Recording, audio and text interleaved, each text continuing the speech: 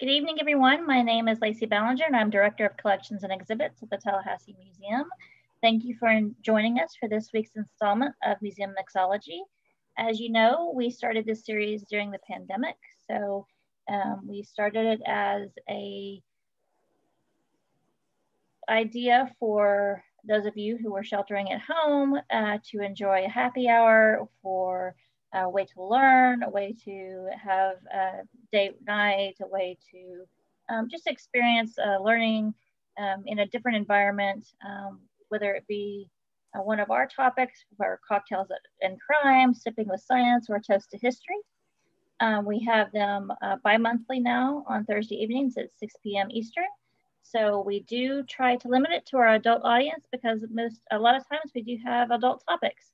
So we want to try to limit that, but we also have family enjoyment as well. So we want to make sure that we recognize if you do have family that you want to let them come enjoy it and let you know when we do have all age friendly topics.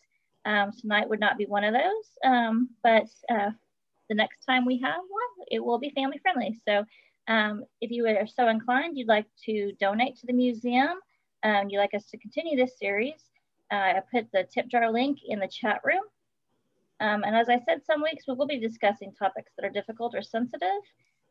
So it is our duty as a museum to interpret those and contextualize those political, social, or cultural history topics that might be sensitive due to current events or just in general based on your personal beliefs.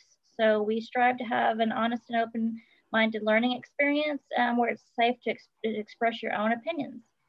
Tonight's speaker, Sarah Baillie, is from the Center for Biological Diversity, which is a national nonprofit conservation organization with more than 1.7 million members and online activists dedicated to the protection of endangered species in wild places.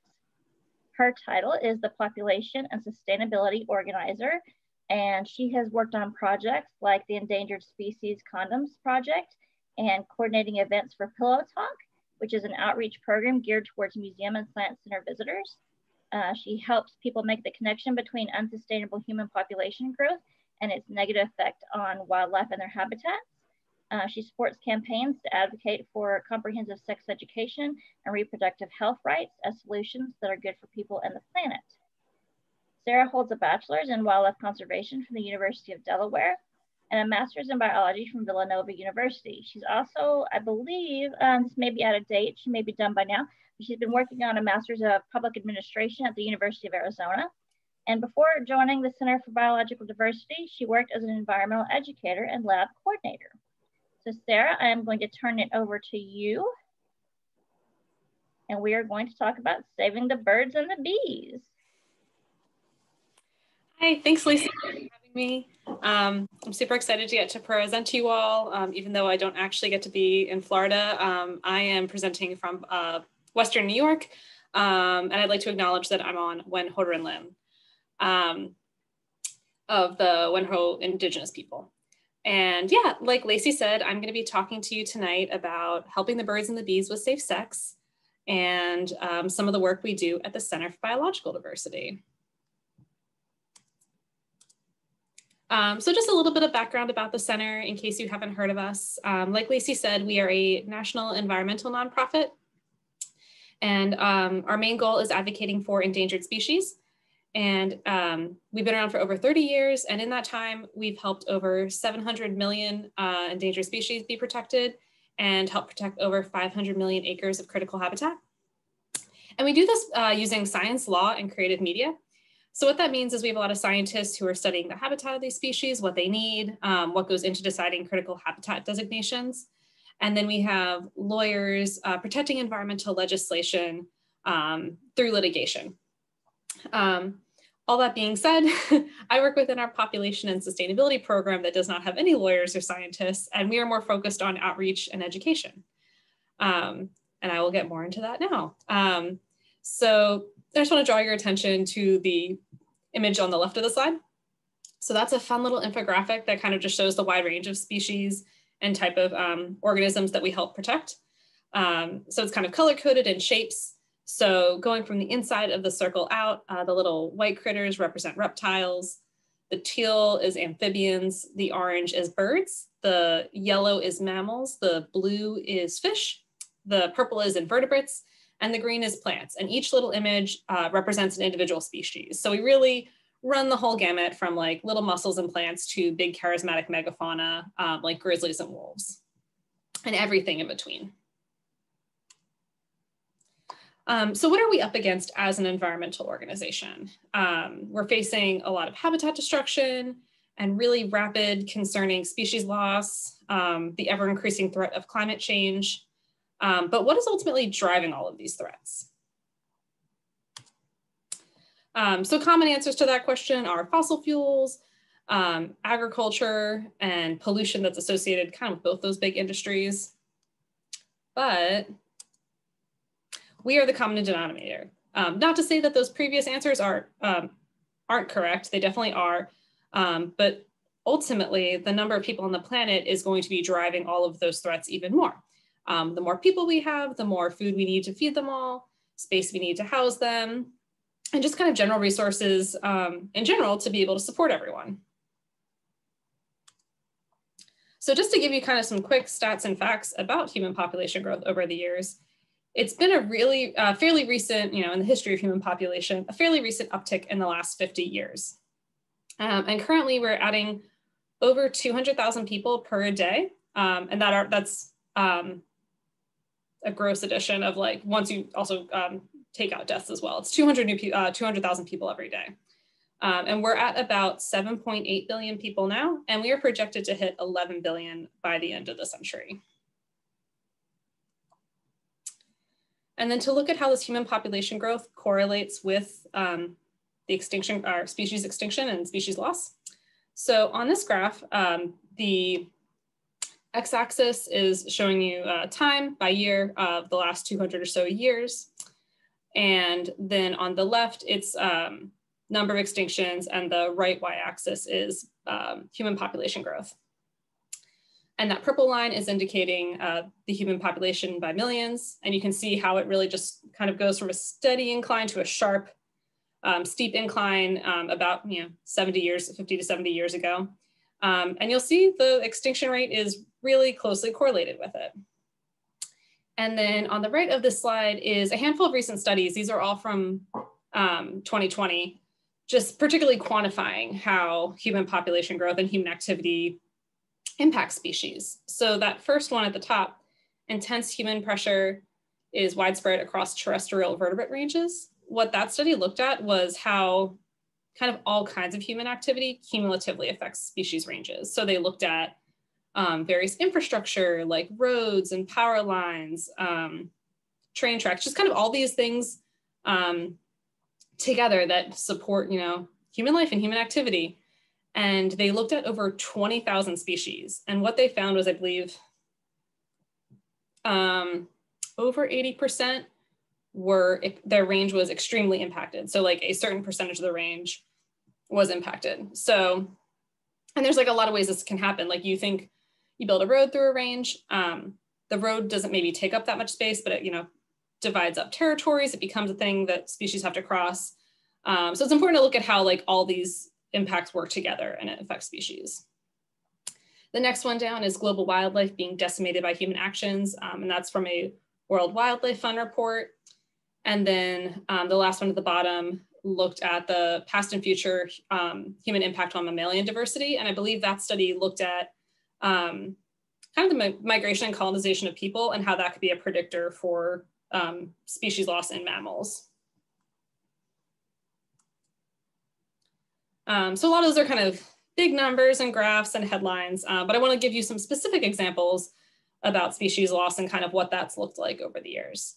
So my first example is a very classic one in wildlife conservation studies, and it's the passenger pigeon. So it looks super common, like a lot of doves we have today, close relative of the rock pigeons we still have around.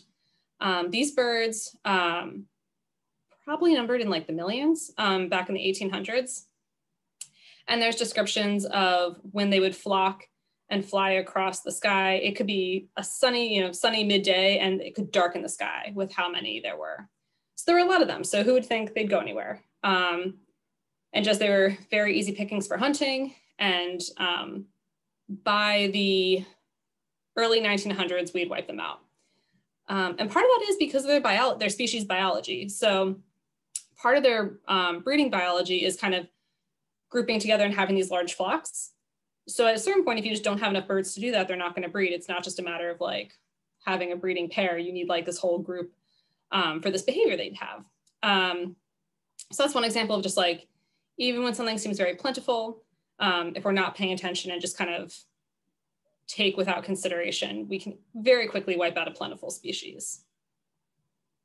And that picture in the top right is Martha. She was like the last pigeon. Let's say she was at a zoo in Ohio. And this is a much more like localized current species that's still around. This is the Bethany beach firefly. You can find it in southern Delaware. And this is a species the Center for Biological Diversity works on. So they have a very small range in coastal Delaware. And it's very popular for development because who doesn't like to have a vacation down the beach? So that's what that bottom left picture is indicating. A lot of their habitat is very popular for that. They also face threats from mosquito spraying. So once you have people in an area, and coastal areas tend to have marshes and bays and everything that mosquitoes also like, but people on vacation don't like mosquitoes. So they get sprayed, and that spray can also, those pesticides can negatively affect the fireflies as well. So we are trying to prevent further development in their very tiny range to ensure that this species sticks around. Because they're pretty cool. If you've ever seen fireflies up on the East Coast, like it's a pretty spectacular thing to see in the summer. This next guy is the hellbender. They also have a really fun nickname called snot otter, which I love. And they are the largest amphibian in North America. I always like to have the pictures showing them in people's hands to get an idea for scale. They're big guys. So there's a few different species of them in different areas. So the different species have smaller ranges, but being amphibians, they are always near water. So they face a lot of threats for water pollution. And a lot of that comes from agriculture, whether that's manure runoff or pesticides. It gets in the water, and with that thin skin, they're very sensitive to it, especially when they're laying their eggs in the water as well. Then we've got mountain lions. So, you know, these are really, used to be all over North America, and now their range has been really drastically reduced. One of the biggest threats they face actually in Florida is highway road, or I mean anywhere, but I know this is an issue in Florida particularly, is highway roads. So big mammals like this that are solitary need a lot of space to roam around. So again, like I was describing earlier, these impacts on range is you build a road that may not take up a large percentage of their range, but if it cuts it in half, that is an area they need to cross, whether they're looking for food or water or a mate. So that's actually, car collisions is one of the big threats they're facing now. I should put the little picture of the little cubs. They're very cute.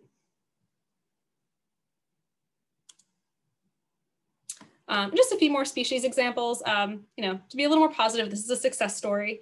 So the California condor was almost wiped out to extinction a couple decades ago. I think they were in the single digits of individuals, and there was a collaborative effort through a bunch of organizations in California, I believe, maybe some other Southwestern states, where they brought in all the wild ones for a captive breeding program. And it was really successful.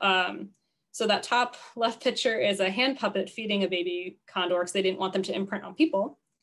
The picture below that, it has the tags with the numbers. If you go to areas where they hang out in the Southwest, you can see them flying, you can see what number they are without even binoculars or anything. It's pretty cool because you can see how like pretty much all California condors out there now have come from this captive breeding program or are related to individuals from it. And they actually celebrated their 1,000th hatchling last summer. So it's been a very successful program. So they do still face threats from lead, ammunition, and carcasses. You know, they're scavengers. So if you shoot something with lead, it's there and they can get that poisoning from eating the meat. So there is starting to be a lead ammunition ban in certain areas of the Southwest. They also still face habitat destruction. That'll be kind of a common thread through a lot of species. And that's always an important thing to think about with captive breeding and species recovery programs is it's great if we can bring the numbers back up, but if we don't protect the habitat they need to go back out into that we, you know, eventually want to resettle them back out in, it's not going to be a very long-term success. So it is important to make sure we're maintaining that habitat to get the species back out. And the top right is some of our condom art from the endangered species condoms. Before your clothes hit the floor, think of the California condor. Another cool little species is the flat-tailed horned lizard. So these little guys also found in the Southwest, Texas, Arizona. There's a few different species of horned lizards around. So their biggest threats are sprawl. So as you can see on that bottom center picture, these suburban communities, and then on the other side of the road is wide sprawling desert. In the Southwest, there's a lot of room to for cities to grow out. So that's an issue for them, along with off-roading. So just kind of driving around in areas that don't have roads. If you look at those pictures, they blend in with the sand really well. So chances are, especially for my big truck, you won't see these little guys in time to avoid them. And just a fun biology fact about them, that bottom left picture, when they feel threatened, they will shoot blood out of their eye. So that's what that is a picture of. It's not injured, that's just a defense mechanism. And that's another one on our condoms, for the sake of the horned lizard, slow down, love wizard.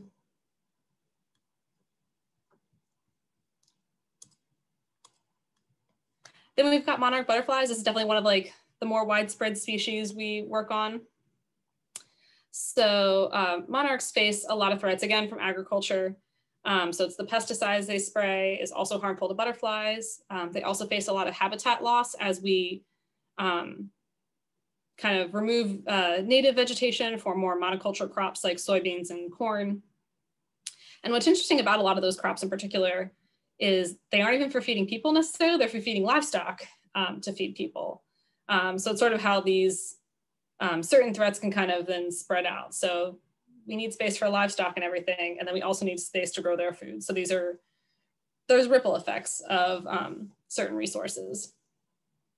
And they have a really unique migration pattern. So they will migrate up from the Midwest down to Mexico. And actually it's multiple generations that do that. I used to think it was like one butterfly made that whole trip. But it's multiple generations happening along the way. And you can see how kind of right in the middle of that map is the Corn Belt. So that's kind of a major area now where there is no native vegetation for them. And it's really important for the adults to be able to lay their eggs on milkweed so the caterpillars have that as food. And also it's important to have good flowers with nectar for the adults to drink on their way down. So like coneflowers, there's all kinds of good native plants that you can plant for the adult monarchs.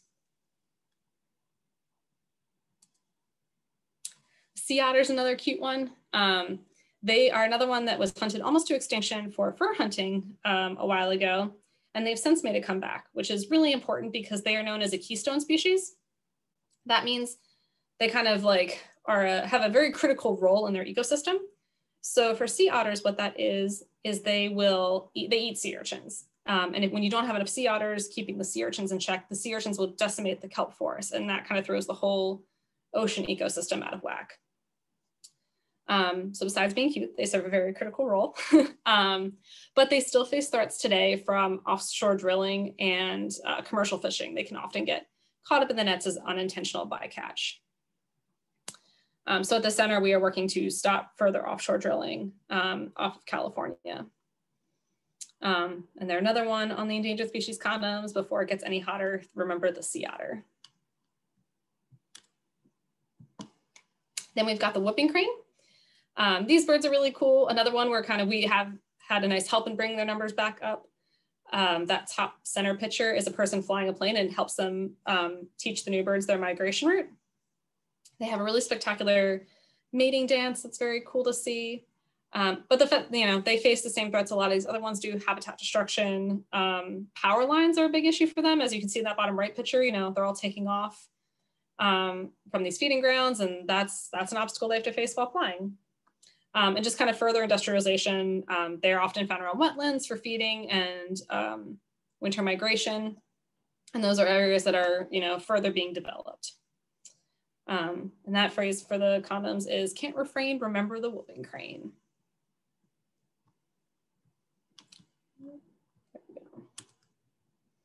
All right, so all this is, why do we, at the center, we focus on US population growth in particular.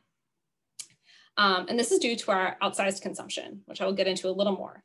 Per person, each person in the US has a much larger impact compared to any other individual in any other country.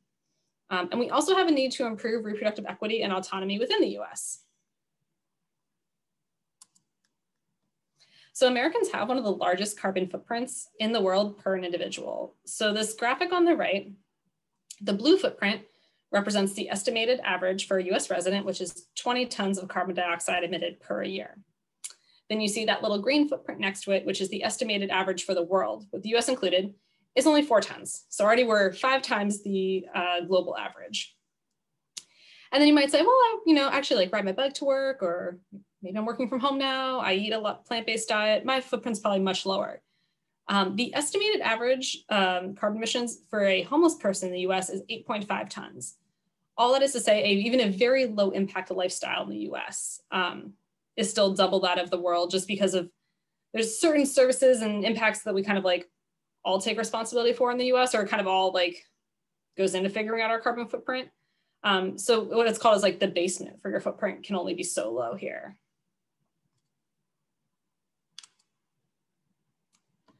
And this graph is from a study that came out a few years ago. I think it's really interesting. It reviewed various green actions, some of which you've probably heard of, like recycling and switching to a hybrid car and buying green energy. And it quantified the impact of all the study, of all the actions. Because often you may know all these good things you can do, but you don't know how they compare to each other. So along the x-axis, you have all the different actions: upgrade your light bulbs, hang your laundry to dry, recycle, wash your clothes in cold water, switch to a hybrid car, adopting a plant-based diet, buying green energy, canceling a transatlantic flight, not using a car at all, and having 1 less child. And you can see that left on the y-axis is the number of tons of carbon emissions saved per year by taking that action. And the kid one is much higher. It saves nearly 60 tons of CO2 emissions per year in the US by having 1 less kid. That is not to say to not have kids. It's just one of those things of people just don't often know the impact, and that's something we want to educate people on.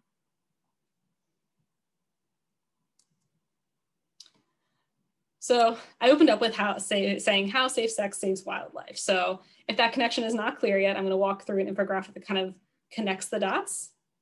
So as the world population grows, so do its demands for water, land, trees, and fossil fuels. Voluntary family planning can help reduce pressure on the planet. By understanding this relationship, access to contraception and sex education can be an integral part of the environmental movement. So the first step is reducing unplanned pregnancies. So whether someone prefers condoms, birth control pills, or an IUD, an intrauterine device, using contraceptive decreases unplanned pregnancies, often leading to lower fertility rates. So that's our main area of focus, is not just telling people to not have kids or anything like that. We want to reduce unplanned pregnancies in the US. That rate is almost 50% of all pregnancies here are unplanned or unintended. And this helps, so by having these resources available for accessible contraceptions, this helps increase empowerment for women and girls. So with improved access to contraception, reproductive health care, and education, women and girls can choose to delay having children or have smaller families. And usually, if you tend to delay having kids, it probably equals a smaller family as well. Those kind of go hand in hand. And all this can leave more room for wildlife. Population pressure pushes wildlife out of their homes and closer to extinction. Reducing unplanned pregnancies helps leave more food, water, and shelter for wildlife to thrive. And this helps us all build resilience. So when people are able to make the right reproductive decisions for themselves, the benefits to their health, families, and the environment help build resilient communities.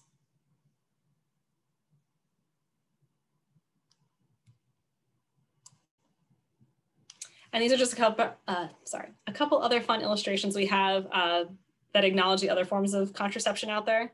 So we have IUDs put the power in you to save the mountain caribou. A pill a day gives the Northern Rockies fisher more room to play. Plan B helps when there's been a mistake, saving you and the Eastern Diamondback rattlesnake. And we have these on little cards. And then on the back is a QR code that takes folks to a website that kind of reviews all the forms of contraception out there. We give out the condoms and they're great, they help with disease protection.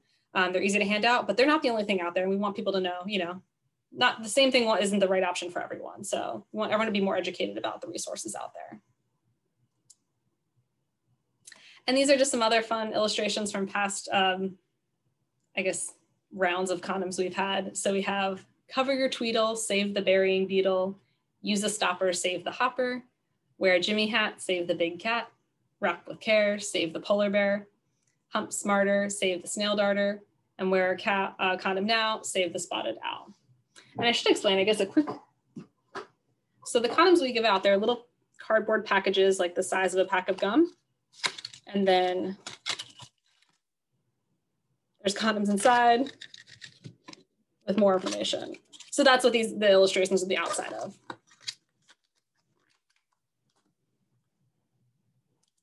And then some other designs we've had: don't go bare, panthers are rare. When you're feeling tender, think about the hellbender. Be a savvy lover, protect the snowy plover. In the sack, save the leatherback. Got the polar bear again. Safe intercourse saves the dwarf seahorse. So we've got all these fun ways to talk about population. We've got lots of graphs and information, but people sometimes don't want to talk about this. And this, I always put in this comment because I think it does a good illustration of how those conversations sometimes go. So we've got to deal with the root cause of global warming. Right, let's talk about sustainability. Let's talk clean energy, sustainable agriculture, carbon footprints. Actually, how about we talk about sustainable human population? Sorry, we don't talk about that. So why don't people want to talk about that?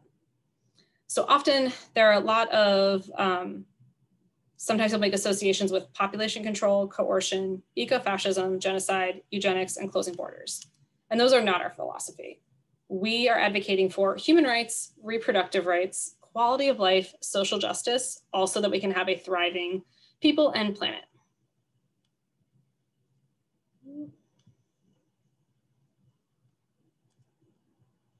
So some common misconceptions that come up when talking about human population growth is that population pressure is just about the number of people. And we always reiterate that consumption patterns play a part as well.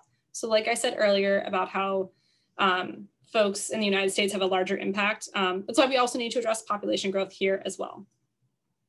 And that also gets into a whole thing of like individual versus systemic change of like, yes, we also need to regulate corporations and make sure they're not polluting an insane amount. And there's no quick and easy solutions in the sense of just dictating the number of children people can have with policies. What we need are comprehensive strategies that incorporate a rights-based approach from many angles and denounce any coercive policies. Other misconceptions is dismissing these conversations altogether. Whether it's seen as too big a problem or just too tough to deal with, solutions are too complicated. Some people just choose to ignore it. But if we don't talk about population pressures at all, we miss a chance to promote the just and equitable solutions. And then there's also perpetuating false dichotomies of either or thinking. And there's folks who'll be, it's just population, it's just consumption, focusing on certain countries rather than others. But really we need a combination of approaches and solutions to address the impacts of population pressure. There's so many different ways to work on this. And then there's often a lack of gender inclusivity and equity in these conversations. And it's important, sometimes all the pressure is put on women to kind of make all the family planning decisions, and men aren't always incorporated into that. Other groups are left out entirely. And equity is about everyone feeling empowered, but we must remove barriers to allow for everyone to have access and agency over their bodies. And then often suggested how certain people shouldn't have children for any number of reasons, but everyone should have the right to have or not have children. So what are we doing about all this? So our goal is to bring population back into the conversation, in particular as an environmental issue. And we do this by focusing on ethical, non-coercive solutions. So as I've kind of been sprinkling the illustrations throughout, we have our Endangered Species Condoms Project that has been around for 11 years. And the goal was just kind of how do we get people talking about population, and what if we actually gave them a tool to prevent unplanned pregnancies? So that's been a really successful program over the years. We've had hundreds, if not thousands, of volunteers giving out the condoms nationwide over the years. Whether it's on their campus, their youth groups, just to friends and family, at events. all kinds of cool places. We also have our Pillow Talk outreach program. So that is where we particularly partner with zoos, museums, and science centers like the Tallahassee Museum. And whether it's speaking engagements or tabling at events, just kind of getting that message out there to an audience who's interested. And then we do other outreach programs on campuses, in coalitions, at conferences, at environmental education centers, through the media, public events, and doing survey and focus groups. So yeah, like I said, the condoms themselves work as a great icebreaker tool. It's helping bring it back into the conversation.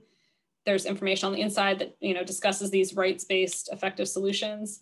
And it uses humor to make this topic more approachable. So all these goofy puns get people laughing, and that makes this a much easier conversation to have. Whereas some people might feel a little more shy about taking condoms from a bowl, like if they were just like the unwrapped foil packets. But if they're like, oh, I really like this animal, like that's an incentive for them to take it. They're probably more inclined to share that with a friend and be like, look at this funny package I got. And like I said, we're also literally giving people a way to practice safe sex. So I've got some fun pictures from previous events. So we've got a bearded dragon from a vet tech program in Colorado with a horned lizard package. Then we've got a hawk picking out its favorite condom package at an event at a wildlife center.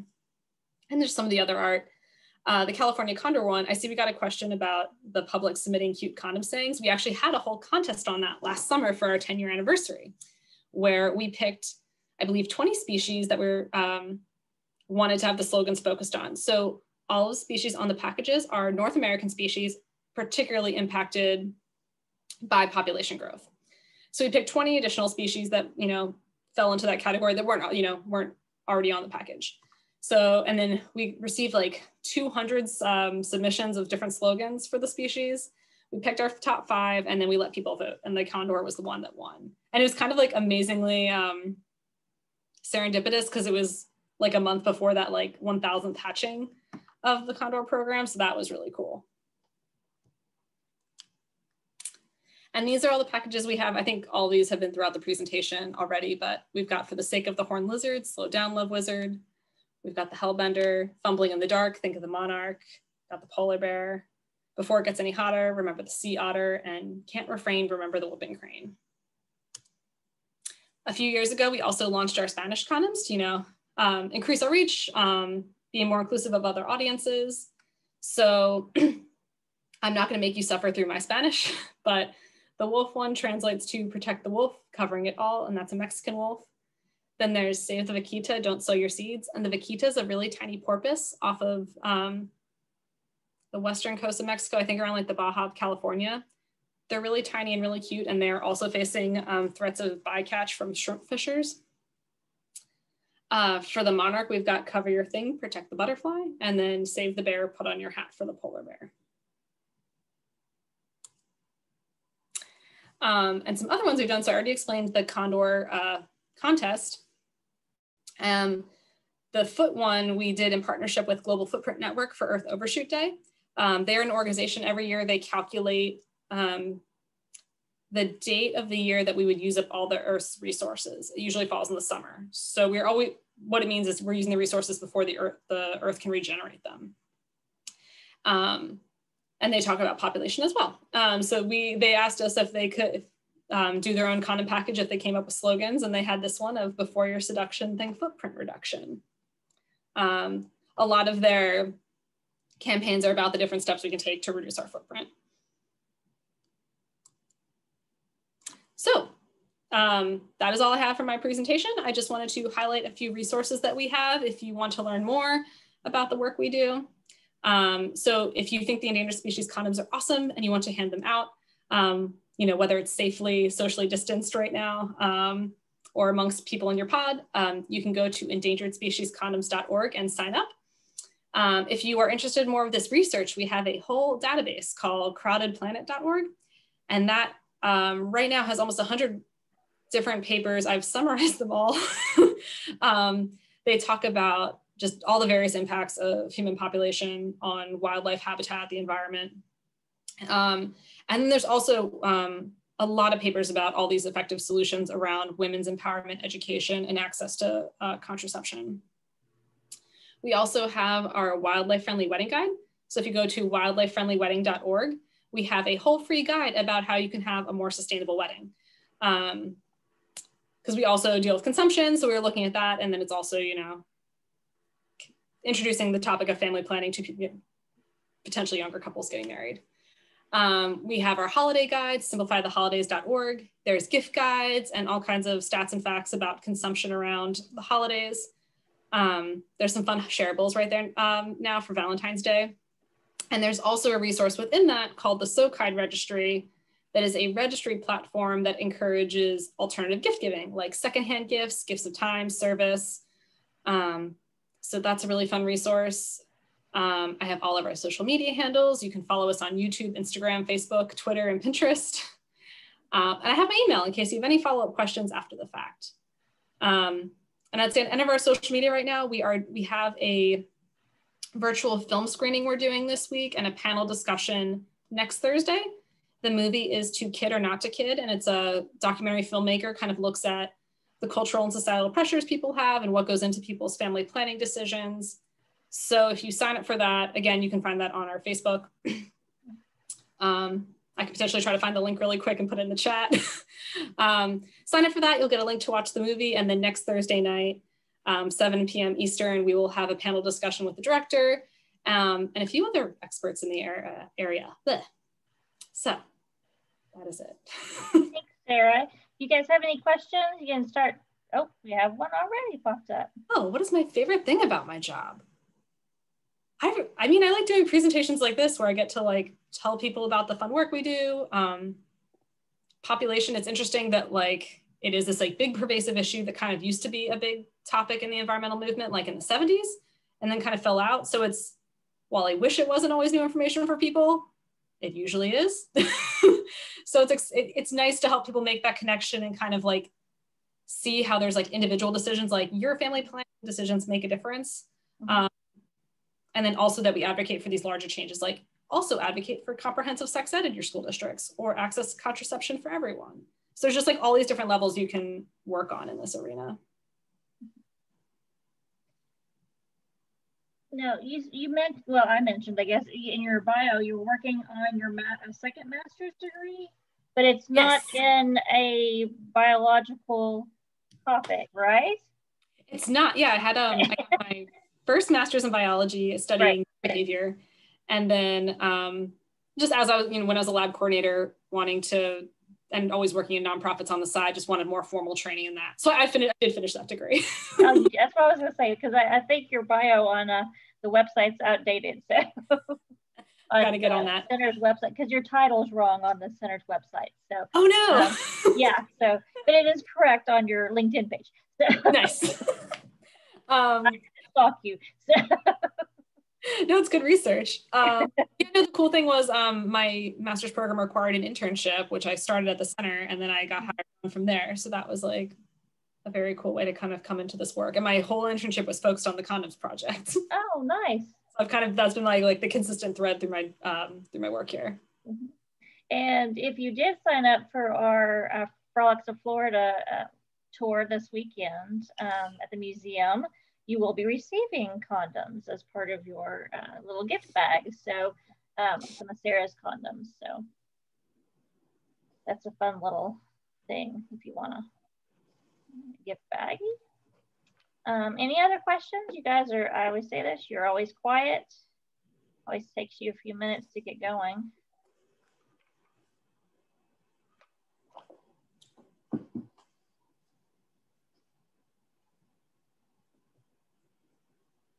Nothing about carbon footprint?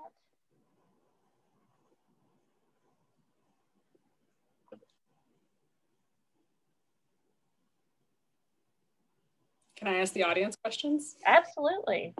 Does anyone know, so for, well, one, I guess I can ask, what kind of, did you have comprehensive sex ed when you were growing up in school? Or did you have, I guess there's abstinence only, abstinence plus, they like really push abstinence, but do let you know there's other options out there, or was everything explained to you? I know I had comprehensive. They had like a little like toolbox of demos of all the things. Okay, we have one that says abstinence. I had abstinence only. So I'm surprised because Alice is a bit younger than me. Shelby says abstinence only. Ah, Patty says no training at all. Okay. Oh no.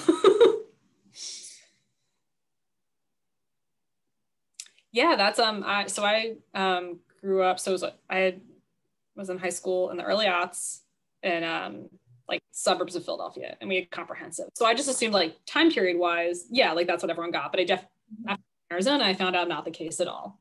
No, no, not at abstinence only. No, of course, like I said, I'm quite a bit older than you, but yeah, no, we didn't have that. And of course, it was a very small town, and that may have been part of it. I don't know, but yeah, it was abstinence only. So, anybody else got any questions?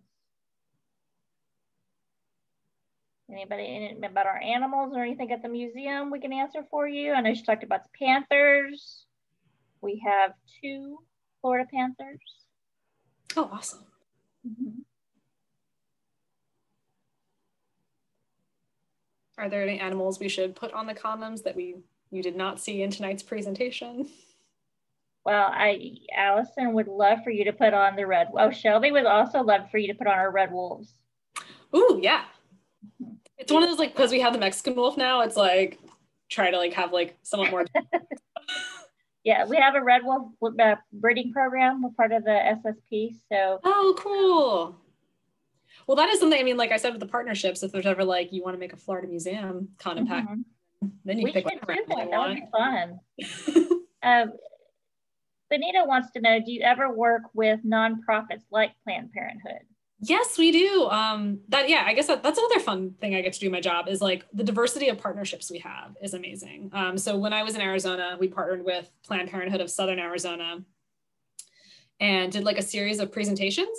It was like we invited support, it was like a few different cities around Arizona, and we invited members and supporters of each organization, and kind of explained like how these issues are intersectional. So, hey, like if you like the environment, you should also support reproductive rights, because that that's the solution to population growth. So we've done that, and then. So I'm in Buffalo. I did like a presentation for one of the local ones here for their after school program for teens. So we talked about it. I've done a Girl Scout patch program. I don't get to give out the condoms there, but like to high school, we talk about how like population impacts, women's empowerment, making choices. So yeah. That's interesting. I mean, you said works with their local Planned Parenthood chapter. We're always looking to connect with the different regional areas. The Girl Scout, well, I wonder with the Girl Scout program though, if it was a high school program, you'd think they would tie into their sex ed class and you would be able to give out the condoms, but I guess. I think it's just because like under the umbrella, like the Girl Scouts. There might be like maybe by different councils, right? Because that's like another regional, like I worked with like the Council of Western New York. Okay. It might be sort of like a personal, yeah, it's all very regional, and sometimes like the school district. You're right. And Girl Scouts, like, it's there if you want to, but I totally get when there's limits. You're right. Girl Scouts change their programming every day. So in the current political climate, do you receive any kind of backlash surrounding this topic, and how do you approach that kind of problem? Oh man, I mean,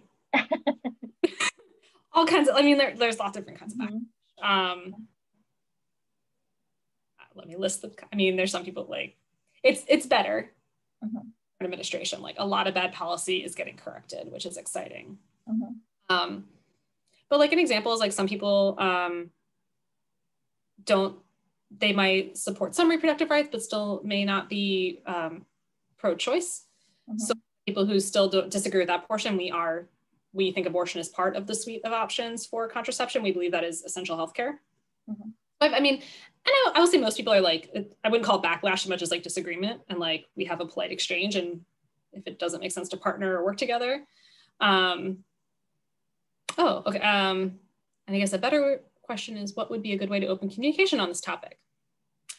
I have been trying to work on myself for this and my volunteers of active listening. So if someone brings a concern to you of why they may think this is not why they don't want to work on population, like really listening to what their concerns are. There's a lot of so kind of how I talked about misconceptions, that some people think this is an inherently racist topic because there are specific groups who've been targeted, whether it's marginalized communities. Yeah, listening to like, there have been like actions of population control taken against different groups, whether, you know, the forced sterilizations of Black and brown people, of Indigenous women, of the hysterectomies happening in ICE detention centers like last year. So just like listening and recognizing that like those concerns are valid. And then you can say your piece about how we are focusing on the rights-based solutions and wanting everyone to be empowered with access and resources and not wanting to target any group in particular. So hopefully that answers that. Yeah. You know, I this is kind of off topic, but I recently did an exhibit on equal rights and for women and the women's right to vote, and dealing with the 19th Amendment.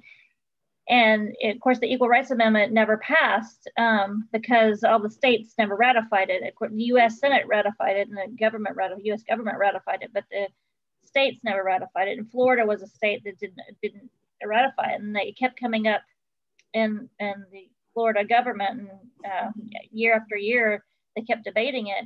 And watching some oral histories of the House Speaker and whatnot, and they were women, and they would say, you know, we voted against it because would that mean we had to pay for our own dinner?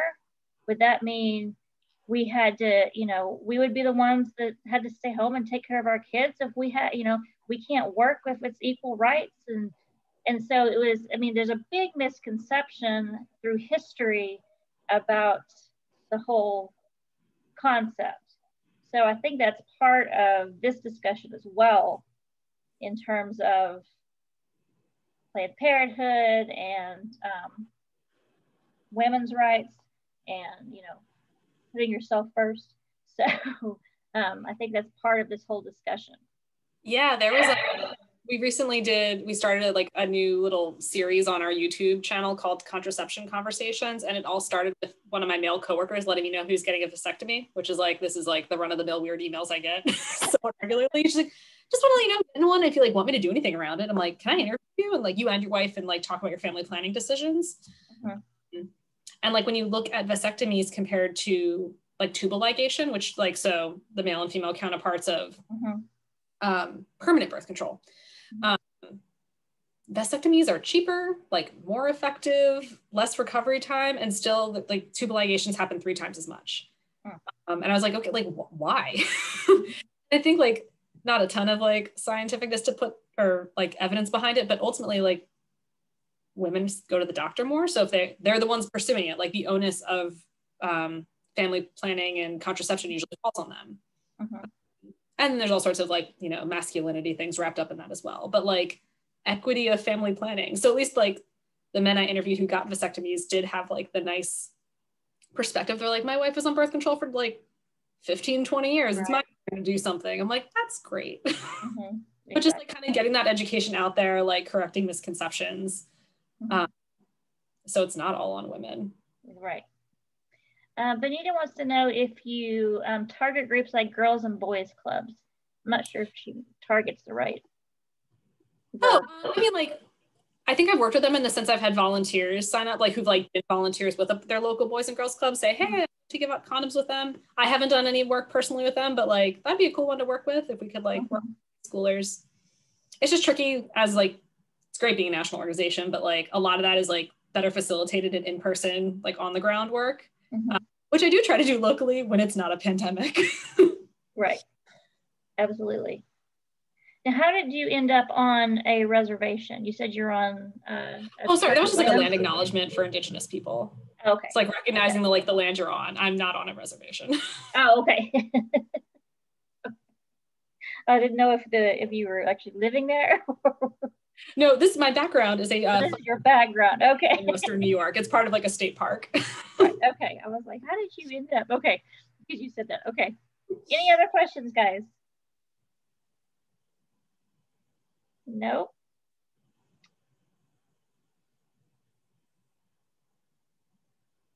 All righty. Well, I guess I will close us out then. Thank you so much, Sarah, for joining us this evening. Thank you, And Lacey. please check out Sarah next week on Thursday evening, 1 hour, well, almost 15 minutes from now. Easter. Oh, Shelby says, great talk. Thank you. And we will be here again with Tallahassee Museum on March 11th with Nicole Grennan from the Florida Public Archaeology Network, talking about myths and mysteries in Florida archaeology. March is Florida Archaeology Month, so we're going to focus on some neat finds in our own state. So you can register on our website, or we will be sending out, of course, our usual e-blasts and putting on Facebook and Instagram. So I look forward to seeing you all in a few weeks. Everybody take care and stay healthy. Thanks, Sarah. Bye. Bye.